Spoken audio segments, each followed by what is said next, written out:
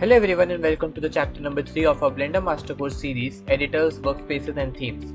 Do watch the last 3 chapters of this Master Course series if you haven't already watched them.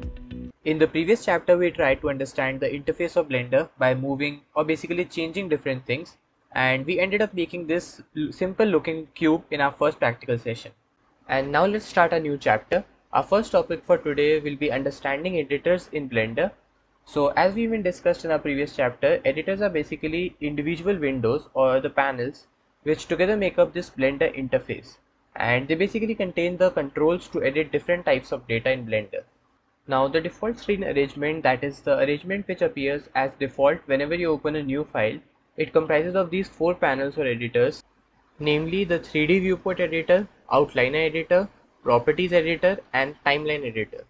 But these are not the only 4 editors available, and to access more you can click this icon. This is called the 3D view editor icon. It's available in all the editors with different images, but it's the first icon of your editor, and if you left click on this icon, it displays a list of all the editors which you can access.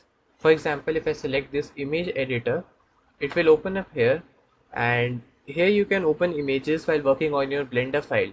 This helps you when you are working on some Blender project and you need to see some reference images. By clicking on image and then open, you can open your required file. Since it's gonna be a long but a complete master course, all of these editors that you can see here, these will be covered in detail in our upcoming chapters. The next thing is resizing editors. So sometimes you might feel that you need to change the size of your editor. So for that, just place your mouse cursor on the editor or the panel border and it will change to a double-headed arrow like this. Now click left mouse button and drag it to resize accordingly. So editors can be changed from here or here depending upon the editor that you want to change, and also they can be divided or basically be splitted. Now to split an editor, place your mouse cursor in the corner of any editor panel and it changes to a white cross like this. Now click right mouse button and you can split it in 2 ways, vertical split and horizontal split. If you select vertical split, you can drag this line as per the area you need for the new editor and click left mouse button to finalize. It will duplicate the same editor panel, and then you can change the editor type from here and adjust the size accordingly like this.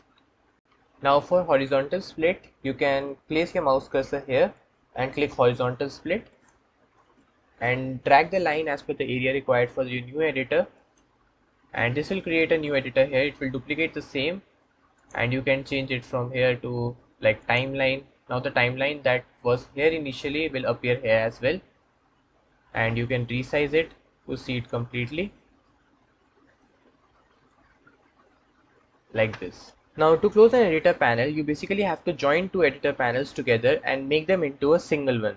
So for this, place your mouse cursor in between any of the 2 editors and then right click and select join areas. Then you have to drag this arrow into the editor that you want to close and click left mouse button to finalize. Now the 2 editors are joined into a single one and the other editor is closed now. And now we'll try to do the same thing with this one as well. Right click and select join areas, then drag the arrow to the one you want to close and it will close. Same with this one, and then we'll resize it. And now in order to make this similar to the default arrangement in Blender, we'll try to add outliner editor up here, and for that we'll click horizontal split here and we'll split it like this and change this to outliner editor, and now we'll resize it so that it looks similar to the default arrangement in Blender. So this was all about editors. Now Blender also gives you the option of hiding some objects in your 3D viewport, and this will be beneficial when you work on projects like this where you basically have a lot of objects in your 3D viewport, and if all of them are shown together it might create some confusion for you. To hide any object, you need to select that object and then in the outliner editor click this eye-shaped icon against its name, and this will hide the object, and clicking it again will show the object in the 3D viewport. There's also a shortcut available to hide objects, and that is to press H in your keyboard, and this will hide the object, and to unhide or show it again then you have to click Alt plus H. Now the next thing to explore is user perspective and orthographic view. So by default Blender opens in this user perspective view. That means that there is no visible end of this 3D viewport. Even if you see it from different angles, it seems as if this viewport is infinitely large, and so it's a perspective view. And to switch to another view, that is the orthographic view, press 5 on your numpad. Now this is the orthographic view in which the viewport visibly ends here, and it seems to make a right angle with the face. So this was the difference in the perspective view and orthographic view. For most of our time we will be working in perspective view only, so let's return back to the perspective view by pressing 5 on a numpad again. Now one way to navigate or move around the viewport in Blender is to press the middle mouse button and to navigate like this. But there's one more way in which the navigation is similar to the walk style navigation in games such as GTA. So if you play GTA with a keyboard, you will use the WASD keys to move your character. Similarly in Blender, there's a special mode in which you can use the WASD keys to move around the 3D viewport, and it is known as walk navigation. To access it, click on the view menu here and then go to navigation and select walk navigation from here. Now you can use your WASD keys to move around the 3D viewport. W is for moving forward, A is for moving towards left, S is for backward movement, and D is for moving towards right. And in order to increase the speed of your movement, you can press Shift key simultaneously along with WASD keys. Shift W will move it forward in a quick way. Similarly, Shift S, Shift A, Shift D. And the view will be finalized with the left mouse button click.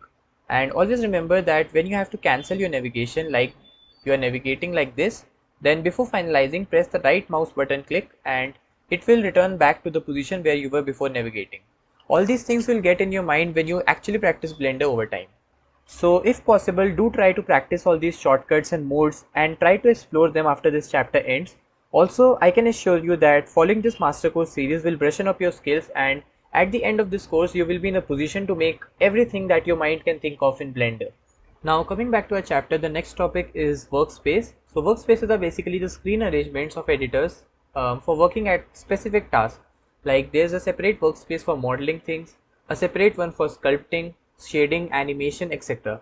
And these can be accessed from here in the upper screen header, where you can see layout, modeling, sculpting. These are the workspaces in Blender. The default one is the layout workspace. If we click on modeling or sculpting, we observe that the workspace layout changes, and since right now we haven't done modeling, sculpting, shading, etc., so we won't be discussing each one right now, but whenever the upcoming chapters will be released, we would be understanding about all these different tools as well. Now we'll return back to our default workspace. Now we'll see these tools which are known as the widget panel in Blender. If you click here and move around your cursor, then you will navigate in the 3D viewport. So this is another way to navigate the 3D viewport, and this one is for zooming in and out in the 3D viewport, which you can also do using your scroll wheel. Then this one is to move around the view like this, and as discussed earlier, you can also do this using the Shift plus middle mouse button. Now this camera icon is for toggling the camera view, and the shortcut for this, as discussed earlier, was the 0. You can toggle the camera view using the 0 key in the numpad. Now this one is for switching between the perspective and orthographic view. If you click this, the view changes from perspective to orthographic, and if you click it again, it returns to the perspective view again, and the shortcut for this is 5 in the numpad. The next thing is the preference editor, which is basically like the settings menu for Blender. To open it, click edit from here and select preferences.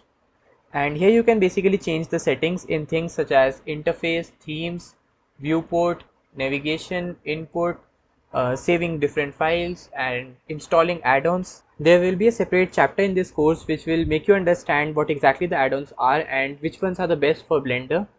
Also, it is advisable not to change any preference settings on your own unless and until you know the exact consequences of that change. Whenever it is required to change anything, I will share that with you in the upcoming chapters. But yes, for today's chapter we will be exploring the themes in the preference settings. We will try to change the color of this 3D viewport background. For this, with the theme selected here, we will go to 3D view here, 3D viewport, and scroll down and select theme space, and scroll down again and select gradient colors here. Now click the gradient high off option here to display this color picker circle. Now to increase the brightness, you can use this brightness slider here, and this will increase the brightness of the colors. Now you can select any of the colors, like if we move it to green, the color of the 3D viewport editor will also change. You may set any color that you like and you can adjust the brightness from here. Now you can also change the cosmetic appearance of your interface, that is the theme of your interface, as per your preference. To do that, in the same themes preference, scroll up and select this presets drop down menu. You may select any of these themes that you would love to see while working on your Blender file or Blender project. And the default one in Blender is the Blender Dark theme. Also, Blender gives you the option to download themes from some external websites, and to install them you can click this install button and select the file. But for most of the people it's not required because Blender already gives you a good range of themes to choose from. So choose the theme that suits you the best, and now we will close these preference settings. And this brings us to the end of this chapter. Our next chapter is going to be the chapter number 4, navigating and saving in Blender. Don't forget to subscribe to our channel and press that notification bell so that you can get timely updates about the upcoming chapters. Thank you for watching and we'll see you in the next one.